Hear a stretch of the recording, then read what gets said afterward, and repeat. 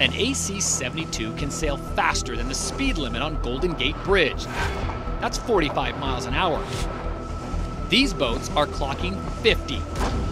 The huge wing provides all the horsepower, but the turbo boost comes from hydrofoils, or foils.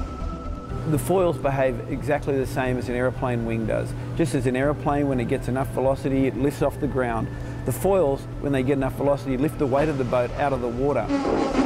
The reason we do that is because all of the hull dragging in the water actually is a large percentage of the total drag of the boat. When you lift it out of the water, the boat goes 10 or 15% faster immediately. It is similar to taking off in a plane. You are limited when you're on the runway and you're sort of off down that track, and then you're up on the foils. Suddenly the boat is a lot easier to sail when you're foiling. You don't have the resistance from all that water on the hull.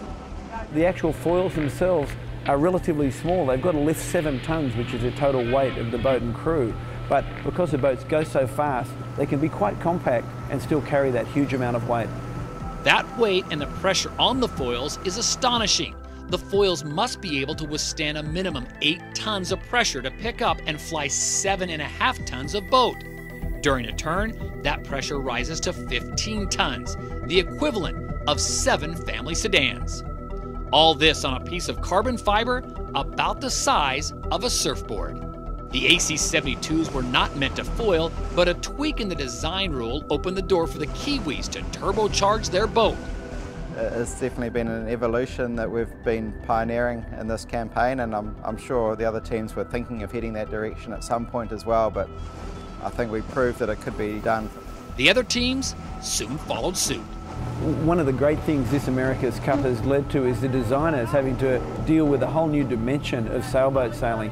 Previously, it was all about the boat going sideways and forwards, but now we've got to deal with the boat going up and down, and that's a tough problem. The AC72 design rule prevents active control on the rudder wings during racing. Their angle and rake must be fixed 5 minutes before the start. So the only way the sailors can control whether the boat is flying horizontally is by pivoting the daggerboard casing.